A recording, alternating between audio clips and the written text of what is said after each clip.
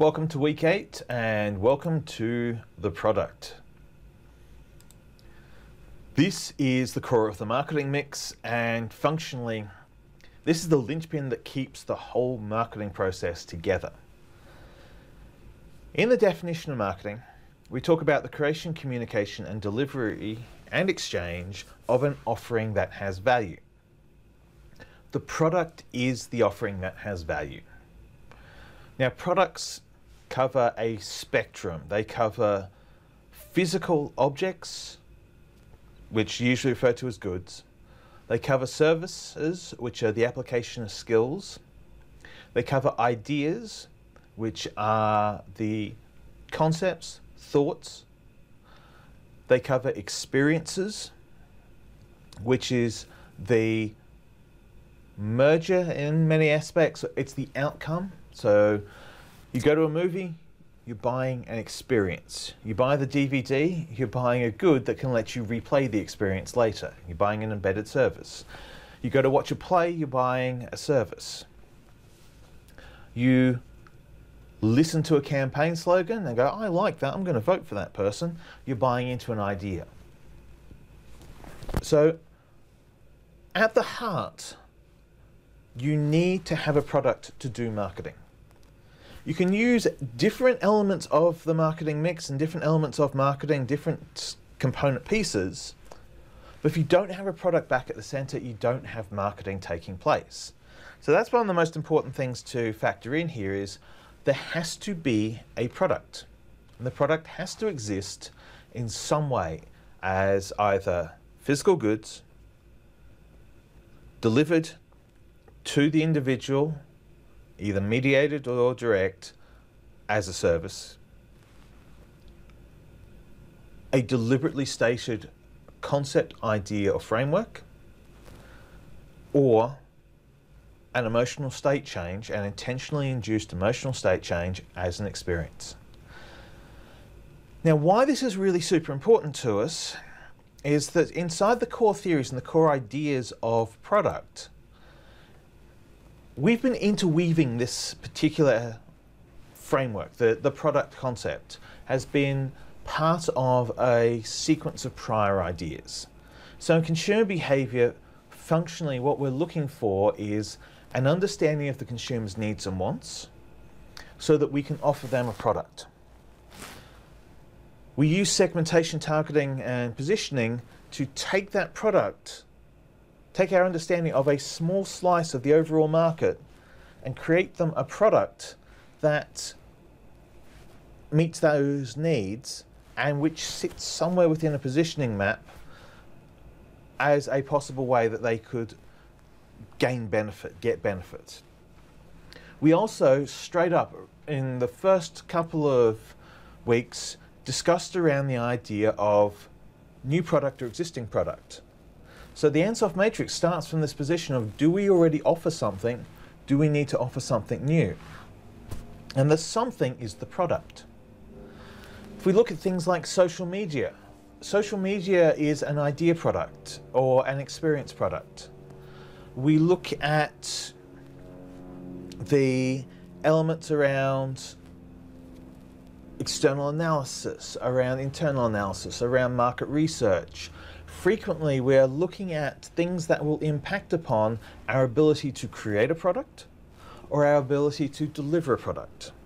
But functionally, without a product in mind, we can't do a lot of these things because we need there to be a context to marketing's activities. We've left the detail of product until later in the book so that some of the foundational ideas like consumer behavior, like needs, wants, have been explored, and now you can see them contextualized. So the other thing that we want to draw your attention to is this idea that product begat strategy. And obviously strategy will dictate products, but tactics and products are also closely aligned. A strategy is the number of products you have available across your organization. And within those products, the number of variants on a theme that you have. So those are two strategic decisions, but they are also then driven by the idea of market segmentation, by benefit segmentation, by understanding how many variants your market will tolerate and how many segments that creates. So each object that you create, each product that you put into the lineup is in of itself a segmentation variable. So the users of 600ml if we go to the Pepsi Max example, we have the 375ml, the 450ml, the 200ml, 3 different types of cans. 2 different types of small bottles, 390 and 600ml. 2 different types of large bottles, 1.25 and 2 litre. Then we have the packaging bundling, the fact that you can buy a 6-pack of cans, a 12, 8, 24 and 30 combination of cans in the 375ml range, but you can only access the 490 ones individually. It's all strategy, it's all niche, not so much niche, it's all market segment. So products can create their own segments. The use of a product creates a segment, so value and benefit-based segmentation. Over on the tactics side, we start looking at things like, what does the product need to have in the way of features? What are the value offerings that it's creating? What are the variants that we can do by modifying 1 or 2 features to create alternative levels of value, different levels of value? And to do that, we've got this is a robust fundamental model. And the idea of it being robust is that it tolerates quite a lot of adaptation, and it can be used to describe any product along the spectrum from physical good through to experience, because it operates at the 3 levels. At the heart of the model is the core customer value. And we're going to talk through each step, overview, then into detail.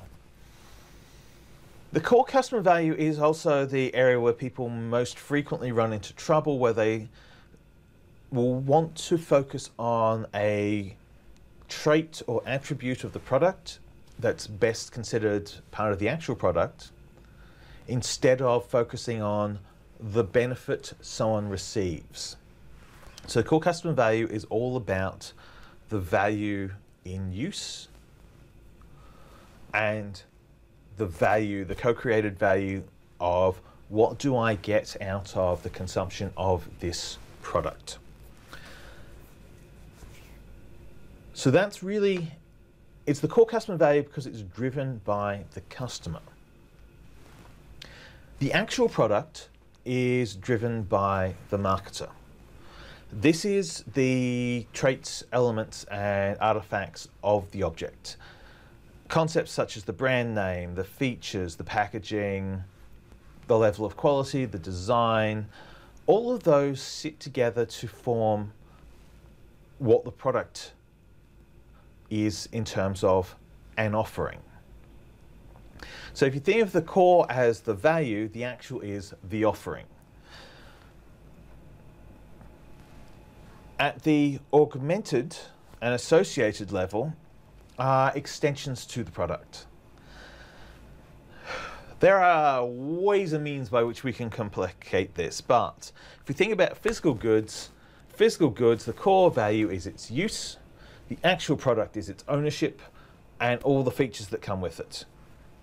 So something as absolutely basic as your can of Pepsi Max, size of the product, the brand, what it says to be drinking Pepsi versus drinking Coke, the features, the level of caffeine, the flavor, whether it's refrigerated or not refrigerated, the quality, does it taste like the last can, will it taste like the next can?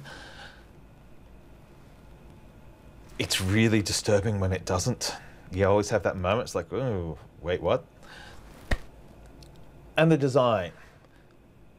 they've been through multiple, that's the other thing, is that we have been through multiple designs of cans in order to serve the same volume of liquid, but we have now sort of settled on a design. The augmented, so that's the features. And again, I'm focusing on physical goods for a moment because we can complicate things by bringing services in, but we'll go to that in a moment, later. Augmented and associated. Now these are the aspects, to a certain extent the brand could sit over here at the associated services, but it's things like if there are warranties and guarantees, if you can get your money back if you're not satisfied with the product's use. They're extensions, they're not what we necessarily buy it to do, but they are things that can enhance the purchase of. These days, it's things that also would include things like supply chain reputation. You could say organic would sit as the actual product. Proof of organic supply would be the associated service. Now let's get into the breakdown. Let's talk about the keys. So at the heart, the core product. Customers buy the capacity to produce benefits. There is the old saying that the customer doesn't buy a 3 1/4 inch drill bit, they buy the capacity to produce 3 1/4 inch holes.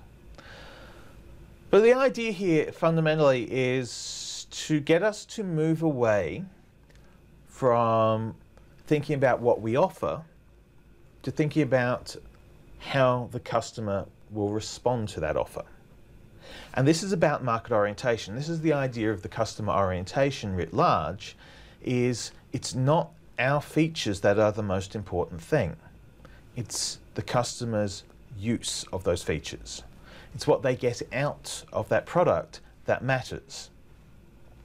So this brings us to a whole series of almost philosophical level. And there's questions around art. If I buy a piece of art, do I have to leave it as it was? Can I reuse it? Can I create something else from it? The doctrine of first sale, the concept, there's a lot of frameworks here.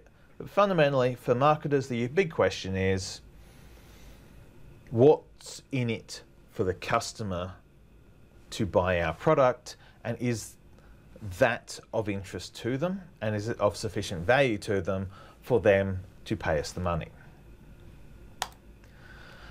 So this is why co-creation of value was such an important framework, is that this turned us away from saying objects are fait accompli. Objects are done once we produce them, we sell them, job done, go home everybody. This now becomes a case of, in service dominant logic, we create the opportunity.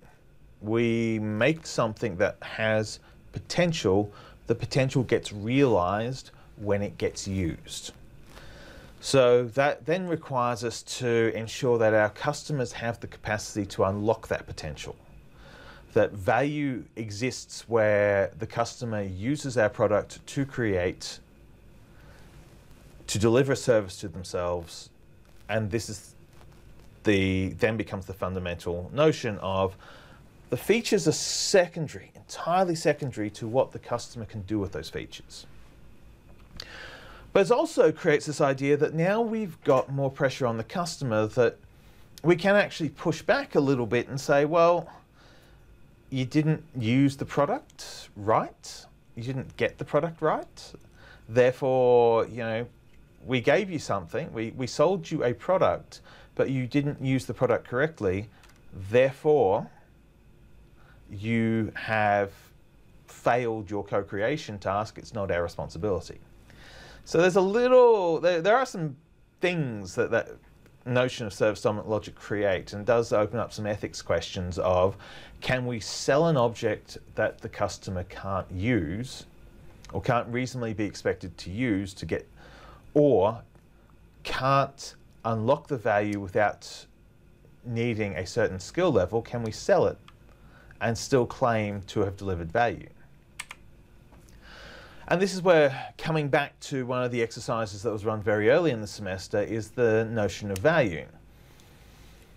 Again, here we're just going to focus on the three, and that is the value in use. What the core benefit, the core product comes from the value that the product provides by being used. Then there's the value that the product provides in what we can trade it for. Money for goods, goods for money, but even a sense of certain products are more valuable when you are giving them to someone else.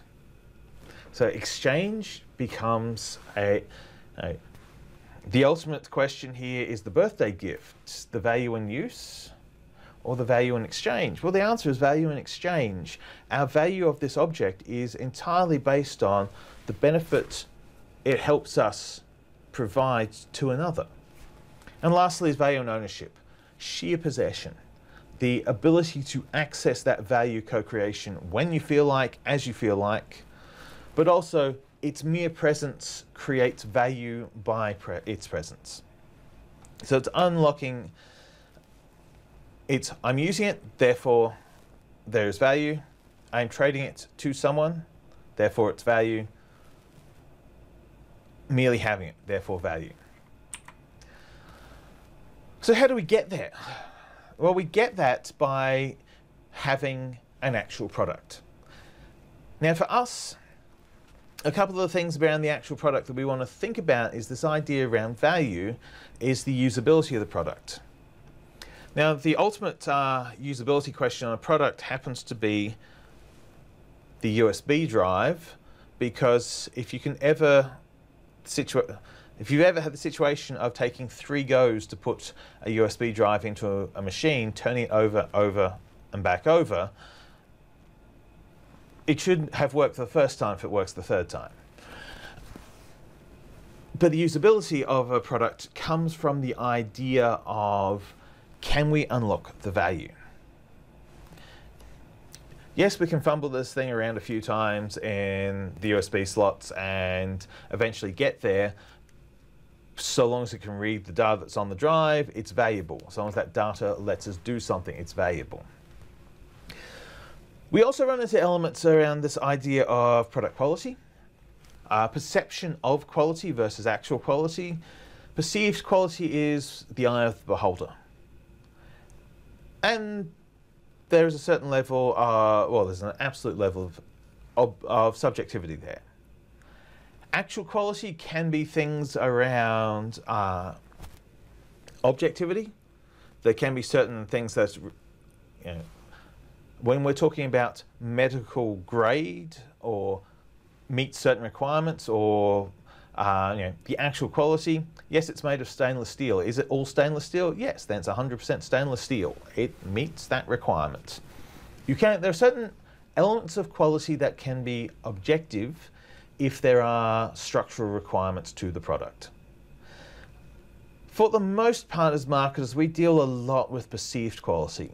We deal with that interplay between what something costs to acquire, relative scarcity of it, or scarcity of its core components, and that's partly how quality is perceived. It was expensive, it must be good. It's good, therefore it must be expensive. Or the difference between what we're expecting. Oh, it's reasonably low cost, it can't be that good, or it's better than I expected. The features, this is also the bit where the features are put on at the factory. So coming back to my little USB key here, the features are, it's 8 gig, which means it can contain most of the things I want to transport. It comes with a bunch of different labels and things on it explaining to me what its features are, but the bottom line is, place in machine, it works. That's the feature I want, and it creates the value when it does that. As for the brand, I just love the fact that somebody created a brand verbatim as a data duplication brand. But that passes on meaning. The brand in its own right can be the product that you're purchasing. Now, I don't know what the value of a Nike USB key would be, but I do know that you could sell a Versace one for a ridiculous price. Because sometimes we buy the name because the actual product that we want is the ability to socially communicate a message of our personal wealth, our personal positioning statement, and our personal overall image. You also note that for the most part, I try and avoid brand. I do tend not to either endorse or state brands because it's very easy for me to cut a brand apart, and that isn't fair to the brand, but it also isn't fair to the consumers who are now sitting there going, awkward, that's my brand. My lecturer just carved my entire reputation, my shirt's entire reputation apart. Awkward.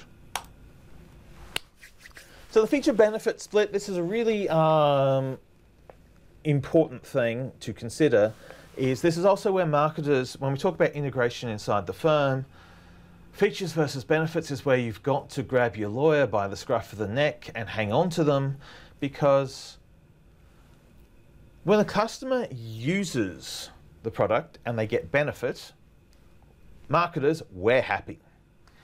But if you've ever read the back of a product and it says, for intended use only, then that means there's a bunch of unintended uses. It's also the way my mind works, is like, intended use only. Unintended uses. If the customer uses your product in a way you weren't expecting and unlocks a set of features that you didn't realize were there, and they gain a bunch of benefits that you didn't know you were selling, we call it use innovation, and sometimes the lawyers call it a field day. There have been a number of cases where people have sued, companies have sued their customers because their customers were using the products inappropriately and created additional use innovations or use values that they hadn't considered. As a marketer, my idea is if they're doing that, you write it down, you ask the people who created and brought it to your attention how much reputation gain they'd like to have, whether we need to pay them cash for that reputation gain or whether we can just give them a reputation gain, and then bring them in and go, nice use of the product. So co-creation is also an aspect where lawyers get nervous and marketers get excited. Branding, now the technical definition of a brand is the recognizable mark. A literal translation of the thing that you used to slap on the side of a cow to mark the cow as yours, which also meant that there were a bunch of ways in which you could fraudulently mark a cow. We'll come to that later.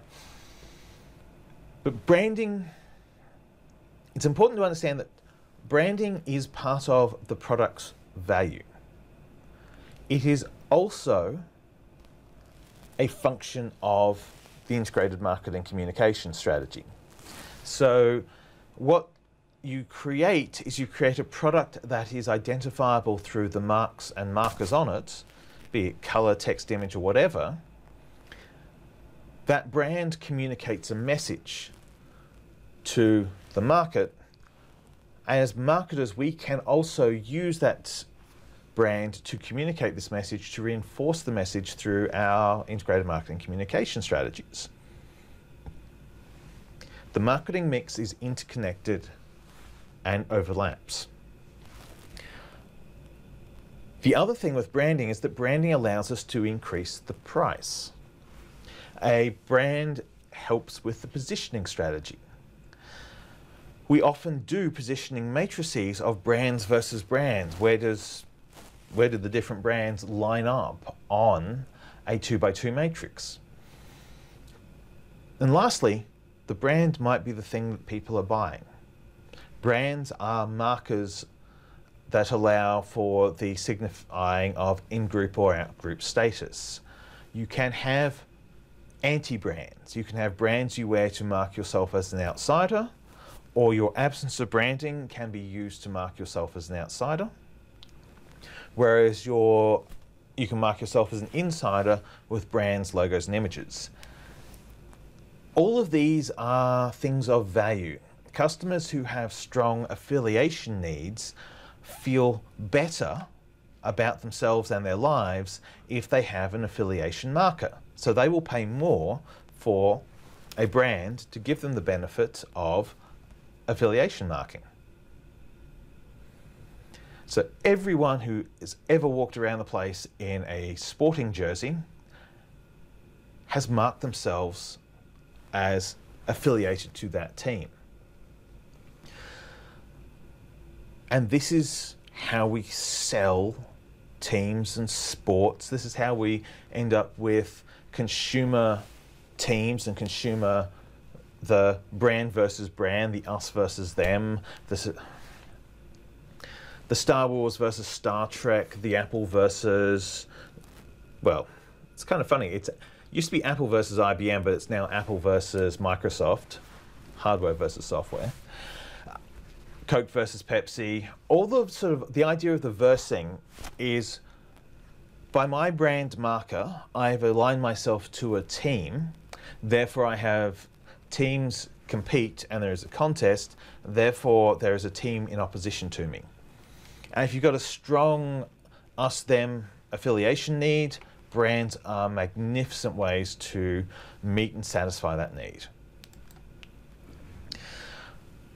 On the other end is brands also are used for cognitive shortcuts. So in consumer behavior, when we talked about the decision-making process, being able to ID your brand from a distance, so I know walking into a venue, if I can spot that light blue, that silver and light blue combination in the bar fridge, just I'm walking up to the bar, I'm eyeing off the back fridge, if I can see that color combination, long before my eyes can focus on the logo, I know there's something to drink. So it's a cognitive shortcut. It also, if I see the silver and blue on another product lineup, I've got a reasonably confident chance that, oh, it might be Red Bull. If I see any of the logos and brands that I recognize on products that I don't, it's how the brand extension works, is that I have a certain set of associations I make with a product. I use the brand logo, and this is how we work as humans, is the brand logo becomes a visual image, quick stimuli, quick shortcut. You see the logo, it preloads all the information you need to know. The logo's on a new product you don't recognize, but you go, well, I can probably associate my previous experience across. We've mentioned the social messaging, using your product to affiliate yourself in-group, out-group, but also the brands themselves do have a straight pragmatic thing of, I can walk into the store and identify the thing that I had previously, I recognize the logo, I can buy the thing again. All right, inside the product, the packaging of a product is also heavily connected to distribution. In fact, Amazon's packaging is entirely about distribution. The boxes, the box shapes, and the everything else, and sometimes the fact that they will ship you a micro USB drive in the box the size of a small car is entirely about how many other things were in the back of the truck. So their packaging is driven by logistics channeling. Other people's packaging can be done for functional and feature, where you use the package to convey information, convey branding. The mere existence of unboxing video says that packaging is in itself a feature that you can sell to a customer. So there are a whole bunch of distribution crossovers here in packaging in terms of shipping logistics. There's crossover into promotion in terms of branding, and there's crossover in terms of price. The higher you pay, for the higher price you pay, the more the packaging has to reflect the value. So if you're paying ridiculous amounts of money for an object, chances are the packaging itself is going to be quite expensive, which in essence is kind of ridiculous as long as it gets the job done. But you also have the idea of minimalistic packaging and excessive packaging, individual packaging. There are many, many issues in here. There's a whole sequence of ethics-based issues around packaging which enables support for people with access needs, so pre-chopped, pre-packaged, pre-wrapped, versus single-use plastic use. So there's a bunch of challenges. Basically, you can be doing something absolutely ethical and right by your market because your market has a particular need. Again, I come back to the pre-packaged, pre-chopped fruit and vegetables. That is supporting a number of different markets who have access requirements, who have difficulty holding blades, who have difficulty chopping and preparing food. So your packaging's right for them. But for a bunch of other audiences and stakeholders, the packaging is wrong because they're looking at going, well, a pre-peeled, well, what if we just didn't peel it? It's like, well, we're selling something to people who can't unpeel. Selling to people who can't peel an orange. We're selling this product pre-peeled in packaging so they can access oranges. The ethics are there and something you need to be aware of because the packaging can also be a feature of the product, a benefit of the product, and a cost of the product. So to wrap it up, product is one of those aspects of marketing that there's a lot of very quick to understand, lifetime to master so theories and concepts and frameworks. Top of the list is the one place people have fallen down time and time again is trying to put a feature where the core product goes. Core product, co-creation of value. What is it that the customer uses your product for? What benefits do they gain? That's your core product. That's your fundamental marketing. That's what you're looking for is why would someone use my product? What do they get out of it? Once you understand that, then you can start thinking, well, okay, who else would want this? What else can I offer to those audiences? And that's how we get down the path of meeting the needs of multiple market segments through the Ansoff matrix.